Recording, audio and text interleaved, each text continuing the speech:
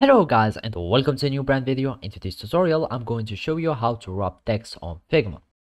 So now the first thing that you will need to do is to go to your web browser, and then you will need just to go to your searching bar or URL bar and search for Figma.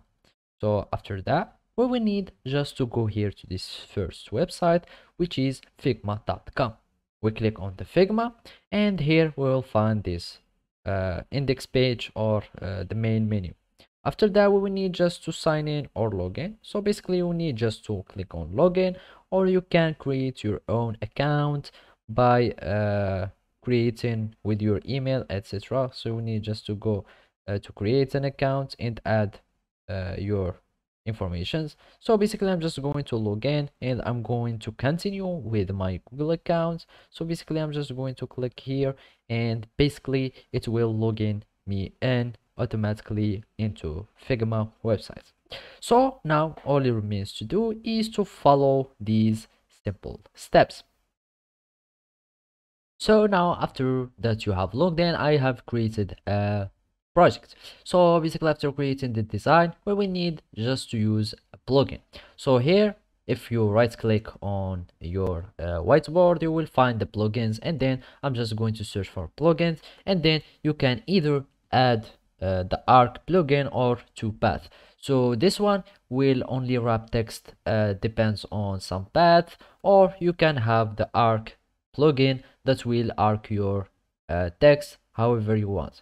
So I'm just going to path, and I'm going to run, and basically now I'm having the path plugin.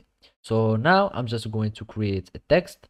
So basically here I'm going to create something, and let's make sure that the text is visible. So let's make it here, and I'm going to add hello. So here we have our text now, and we can make it bigger. So now it is visible. Now we are going to add some shapes. So for example, let's add an ellipse, and we will have like that. So basically all we need to do is to select two things. This is the path, and this is our text.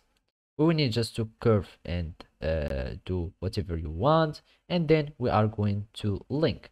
And basically now you will need just to add the alignment, etc. And you will have let's have it here, and then we are just going to link, and basically we have our text that has been warped. And of course you can modify whatever you want. You can do like this. You can also have an offset starting to move in your text, etc. The alignment, you can have multiple things that you want. Also you can do many other things. So basically this is how you can do it. Thank you for watching, and see you next time.